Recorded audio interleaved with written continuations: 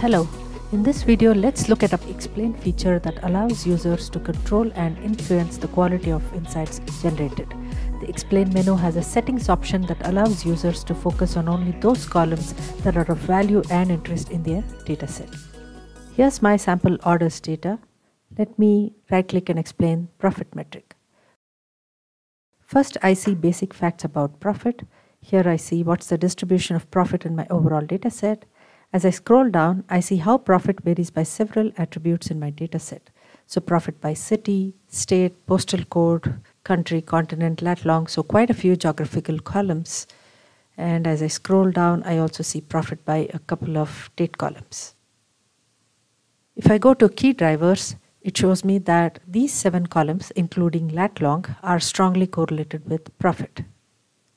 In segments tab, I see some segments involving profit and a few attributes.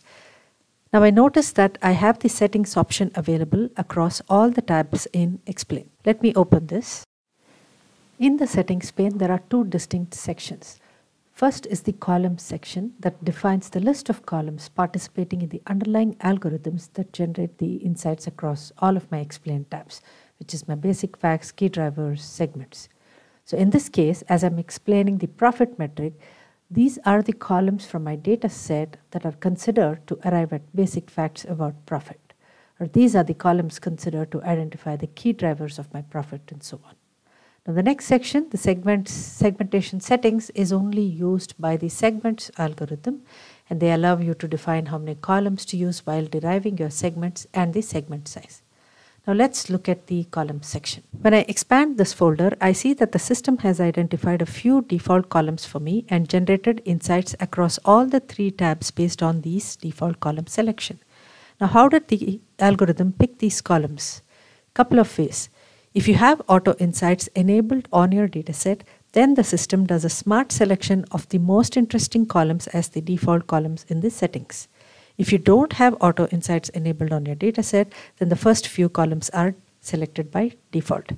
Now let me override the default selection. So I only want to keep city and country, so let me uncheck the other columns here. I don't want lat long. Let me include a metric called number of orders.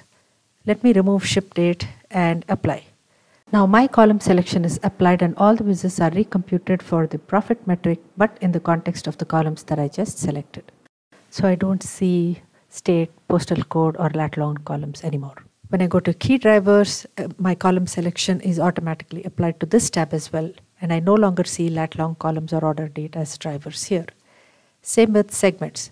So the selections I make in the settings panel carry across all the tabs in Explain.